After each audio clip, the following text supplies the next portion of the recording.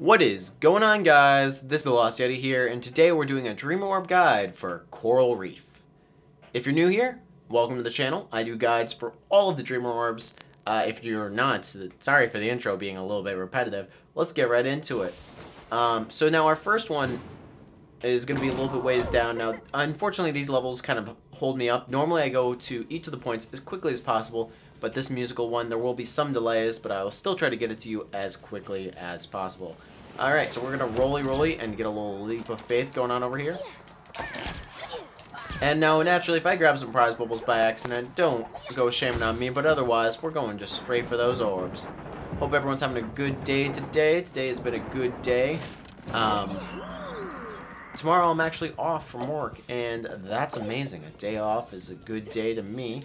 I'm gonna avoid the spike staircase. Don't know how it didn't stab me right there. And we're gonna be making our way up to this record player to grab our first Dreamer Orb. Avoiding the rockfish, we're going down and heading on up this spike staircase. 1, 2, 3, and through the door. Now you're going to want to get ready for this next part. You're going to need to use the flutter ability to land on a ledge. And what that is you just hold down the X button, or the jump button, whatever it might be for you. And that will hold you in the air just long enough to get up to where you need to be here. So I'm going to flutter and grab my next orb. Now that's the last thing we need here, so as soon as we can get off this seahorse ride, we will. And we're going to roly right through that door. Getting more animations. Man, this would be better with music. Alas, copyright is a great time, so we are not playing with that today. All these fish are in love. Isn't it so cute? Okay, down we go. And into the plant. The plant's just going to launch us on over, and we're going to want to take our way on left, avoiding the rockfish. Sending me up. Oh, I was a little offbeat on that one. Don't kill me. 1, 2. Beautiful. And that's another Dreamer Orb in our pocket. Unfortunately died there. Sorry about that, guys. I'll make sure to keep up the pace either way. Give me that fish. Launch me. Launch me. And up we go. Now we have one real Dreamer Orb left, and then we have a fragment section coming up. Just so you know. And the fragment section will be before the end of the level, so I will still finish it out. If you decide to leave before then, I totally understand. But we are making it our way downtown, walking fast, landing on the stereo as soon as I can. There we are. Didn't make the jump. You can see where the next one is. I just need to land the jump. Excuse me, Mr. Spikes. I would appreciate if you let me get on by. So this one's pretty straightforward. All you got to do is use the bounce pad. Or actually, I could probably just cut that corner. Yeah, cut that corner. Don't waste your time on the bounce pads like I did. And now I'm just going to hold out here, wait for the spikes. There we go. And grab our last physical orb. Now we just need to grab the fragments. Get a good jump off of that, and here are the fragments. Pretty straightforward. There's just one in the middle right here, and then one on either side.